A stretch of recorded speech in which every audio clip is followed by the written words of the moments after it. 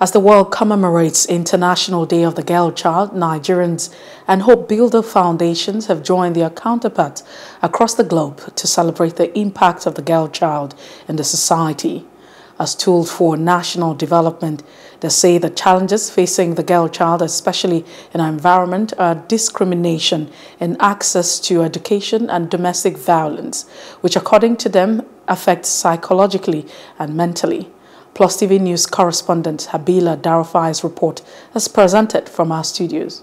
Every 11th October is a day set aside to celebrate the International Day of the Girl Child. The theme for this year is Our Time is Now, Our Right, Our Future. It focuses on the need to address the challenges girls face and also to promote girls' empowerment for the fulfillment of the God-given potentials in the society. Speaking at the Our Lady Queen of Fatima School in Sabo, Kaduna State, the Executive Director of Hope Builders, Dr. Matthias Yashim, states that the aim is to eliminate gender-based challenges that girls face around the world, including domestic violence, poor learning opportunities, and gender discrimination that makes them not to have a voice in the society. He added that the girl child has the potential to change the world, as the empowered girls of today is tomorrow's worker, mother, entrepreneur, mentor, household head, and political leader. Issues that young girls are struggling with. Women generally are struggling with that,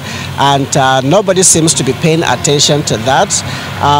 So many of them also, it is just within themselves that the confidence to really face the world is lacking in them.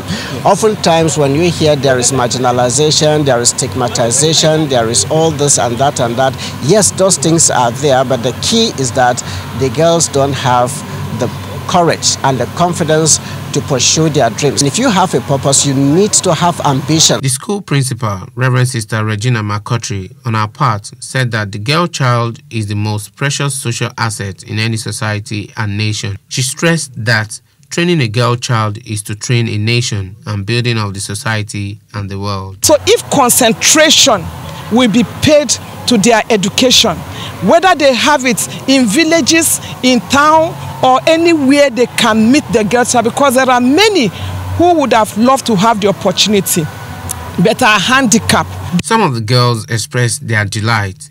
To them, being a girl is not a weakness but a strength. They, however, lament the high rate of hawkers and call on the government to provide an enabling environment for the girl child education to thrive in the society.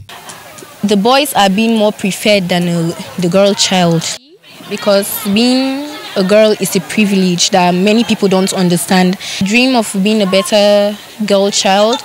I pray that all the girl childs will be able to go to school to become what they want to be. I feel blessed to be opportune to be in a school.